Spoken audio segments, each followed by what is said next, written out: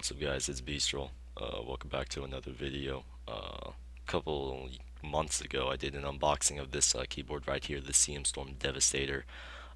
It was a keyboard mouse combo and it was around 30 bucks and it's a pretty good keyboard. Um, However, it's not mechanical. That's the only problem that I had with it. And it still put up pretty good. It definitely allowed me to have a nicer, more fun gaming experience. But it's time for me to upgrade to a mechanical keyboard. This is a membrane keyboard, but it's pretty much the closest thing to mechanical as it is. But I'm going to be upgrading my keyboard now. I just bought a new one about a week ago, and it just shipped in, so that's pretty cool. But yeah, I apologize for my voice. It's going to be a little bit tired, I guess, because I just woke up this morning and I just checked the front door and this thing came in, so pretty cool. So you can see the box, it's pretty nice. One thing I will say is that the box that it came in, this thing is huge. Let me try to back up a little bit. This is the box comparison, pretty huge. It's a good thing it had some bubble wrap in it. So yeah, I'm gonna go ahead and start unboxing this thing if I can figure out how. Now I like to keep the boxes safe and not destroyed, so I'm still gonna try to do this as fast as I can and not like last time. I'm gonna have to use my scissors again. There we go, and I think that's another one. Alright, so we're greeted with this little nice packaging. I do believe this is the keyboard right here. Let me go ahead and grab this thing out. Looks like the cable's in the back. We'll grab that too. This is braided cable. That's something new. That's cool. I'll set that aside. Got some paperwork over here, and I do believe that's it. What's this? Oh, that must be the key puller right here. In a little tiny plastic bag. I'm gonna go ahead and set this keyboard aside. And we'll put that right there. No problem. Alright, so we got this little manual. Guess it's a little quick start guide. I mean, it's a fucking keyboard. Who gives a shit?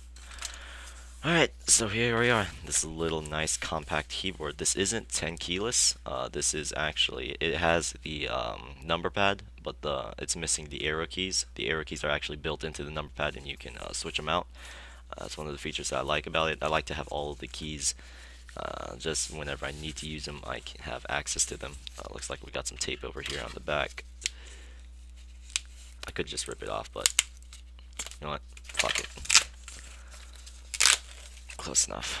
Alright, so we're going to go ahead and pull this keyboard out. And here we go. First impressions. Smells weird. But definitely going to like this. This is the Cherry MX Red version. It was on sale for around 83 bucks, I do believe. Got it on Amazon and came with free shipping because it was over $35, so it's pretty nice. Here the keyboards compared against each other.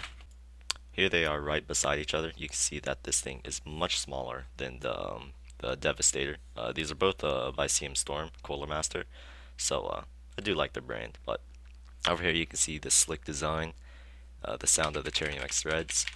I'll be using this mainly for OSU, but yeah. As for this keyboard, I'm probably going to give it to one of my friends or something.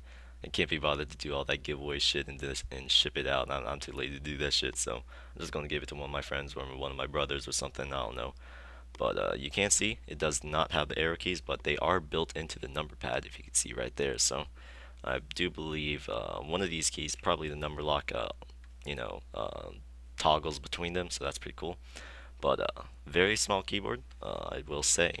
This will allow me for some nice room for my mouse, because my mouse does get a little bit crowded with this keyboard, so that's an awesome. And this does have a backlit. I just need to plug it in because right now my Devastator is still plugged in. So yeah, I'm going to go and quickly do that, and I'll meet you guys there. Alright, so here we have the keyboard. It's all plugged in, and we have the LED on right now. So to toggle between to turn it on or off the backlit, just press function F1. That'll turn it on and off. Give you guys a close up over here.